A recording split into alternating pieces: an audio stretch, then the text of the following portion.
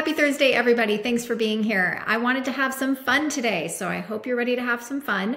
The other day, my daughter and I were in the car together, and out of nowhere, she was like, "Mom, I have a riddle for you." And she said, if you have 6 eggs, you crack 2, you fry 2, and you eat 2, how many do you have left? And really, it didn't take me more than a second and a half to say, well, you have 4 left, because you cracked 2, you fried 2, and you ate 2. They're all the same 2. So naturally, you have 4 left. She's like, how did you get that? And it was because I paid attention to the specific words that she was saying. And that really got me thinking about how people can work on their active listening skills if they just listen to the words that their customers are saying. And so today I have some riddles for you.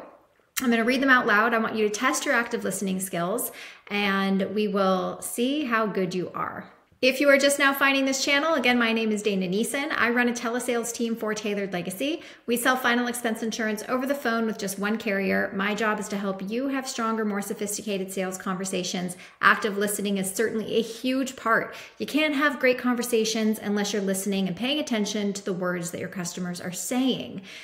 Quick reminder though, if you haven't already, there are still 5 days left, 5 or 6 days left in the month to watch the video to test your sales knowledge. There are 11 questions, I think, on there, and the ones that answer them the best will get a 30-minute coaching call with me. So if you haven't done it yet, go back to that video, answer the questions. All the questions are also listed in the comments below, and I will choose a winner for a 30-minute coaching call with me here at the end of July.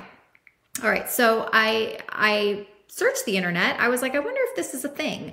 I wonder if people are coaching their agents or staff on riddles to promote active listening. And it turns out it actually is a thing. So I'm kind of bummed that I wasn't the first one that thought of it, but here we go. I have some riddles for you.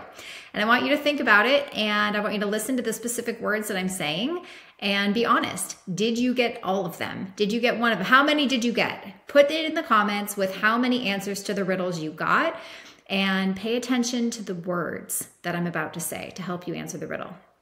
Okay, so question number 1. Is there a federal law against a man's marrying his widow's sister? Is it a federal law against a man's marrying his widow's sister? Think about it. Think about the words that we're saying. I know it's getting you a little tongue twisted and your brain's probably going at 1,000,000 miles an hour. Here is the answer. No need for a law against a man marrying his widow's sister if he has a widow. If he has a widow, that means he's dead. Question number 2. I've actually heard this one before growing up in elementary school, so this isn't an old one. So if you get any of them, I hope you get this one. How many animals of species did Moses bring aboard the ark with him during the Great Flood? How many animals of species, and the way this is worded is really weird. How many species of animals, I would probably say, did Moses bring aboard the ark? Okay. Think about the words. What did I just say? The answer is Moses brought no animals aboard the ark. Noah, however, brought 2 of each species. Riddle number 3. According to international law, if an airplane crashed on the exact border between 2 countries, would the unidentified survivors be buried in the country they were traveling to or the country they were traveling from? Listen to this again. According to international law, if an airplane crashed on the exact border between 2 countries, would the unidentified survivors be buried in the country they were traveling to or the country they were traveling from? What's the answer?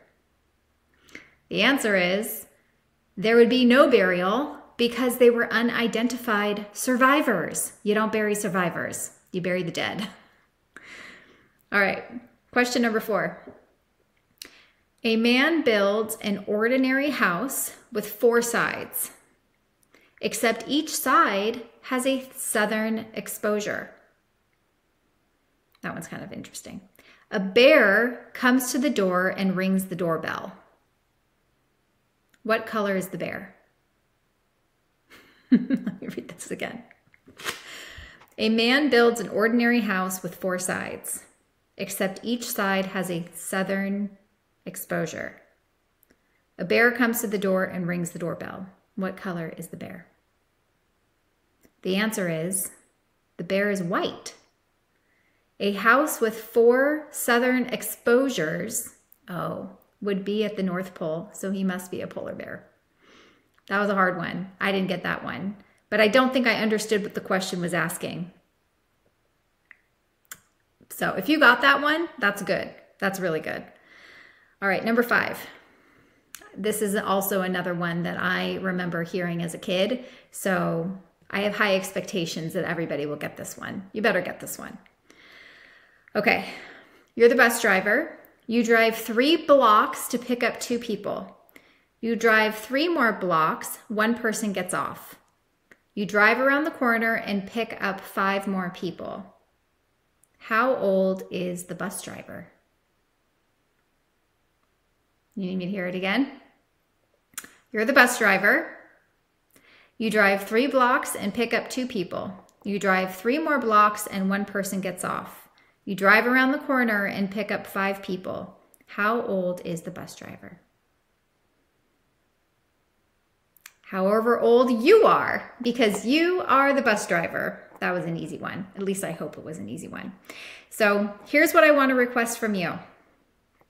What are some good riddles that we can use for active listening exercises that other people can respond to in the comment section below? Do you have really good riddles?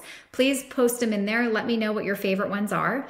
And as a reminder, go back to the YouTube video to take that quiz so that I can offer a 30-minute coaching call to you. Thanks so much for being here, and I will see you with a training call tomorrow.